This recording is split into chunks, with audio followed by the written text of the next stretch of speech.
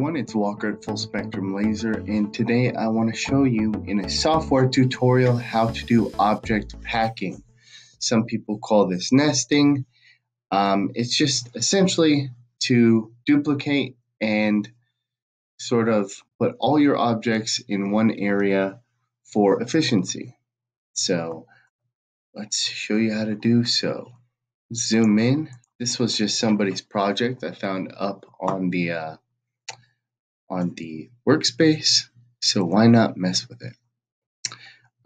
First, we're going to select our project. Could be any project. It could be a handful of tags, keychains, whatever your mass production may be. First, we're going to make sure that it is grouped. So let's go ahead and group that. And now it is grouped. We're going to copy and paste. We could just do it on here, but I'm going to Control C, which is copy, and Control V, and then continue to do so. You'll see it lay on top of just a little offset, so I'll do the same thing.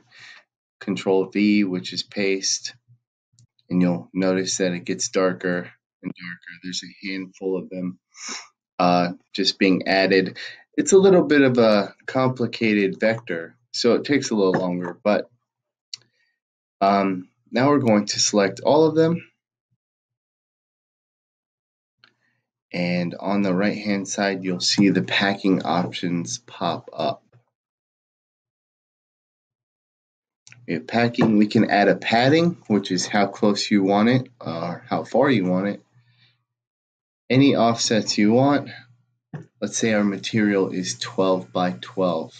That's perfect for this example. And we're just going to go ahead and pack the objects. Wait for all those vectors, because now we have vectors and groups of vectors, crunching that data and then optimizing it for your 12 by 12 area. And we'll take a look and see how that is. Our Pro 24 that we're using today is way over there in the warehouse. So again, takes a little bit longer than normal, especially with all these vectors. If you just have bitmap data, it would be a lot faster. Here we go. Communication is not so good. Maybe I should do this next to the machines, but this is real life, no editing. And here we go. So it automatically groups them. I mean, it's fairly standard. This is something that's really awesome and easy to use. I will say that no matter what, computer setup is not going to always be the best way to pack an object. You can even cram a little bit more if you wanted to take the time yourself and tweak all of these things.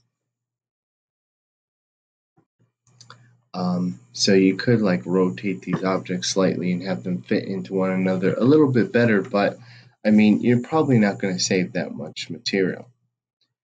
So that's how you do object packing, nesting, whatever you want to call it. In this software, RE3, it is called packing. So very straightforward. If you guys have any questions, put them down in the comment section and we will answer them.